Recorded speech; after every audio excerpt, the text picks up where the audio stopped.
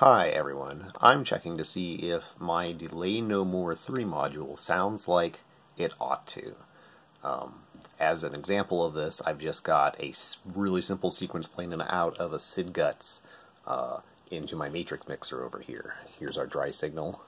Not terribly exciting.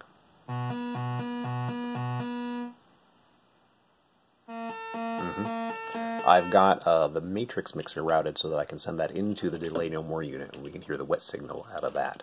Here's our wet signal of that sequence being fed into it. This is going into input 1.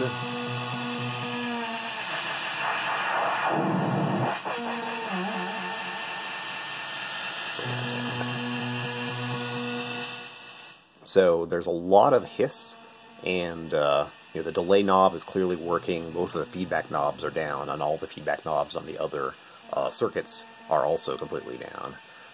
It does seem like there is interplay still between these different delay circuits, so if I start messing around with the delay knobs on these, we can hear that it actually is affecting the first delay line still.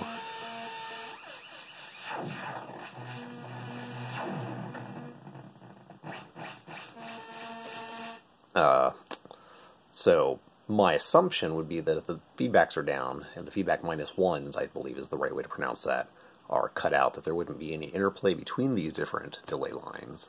And then also, if I drop out the input signal entirely,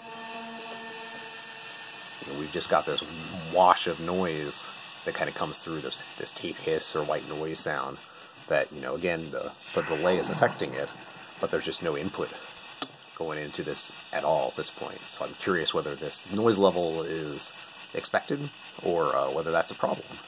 So let me know if you have any thoughts on how this ought to be working and whether this is working properly or not. Thanks a lot.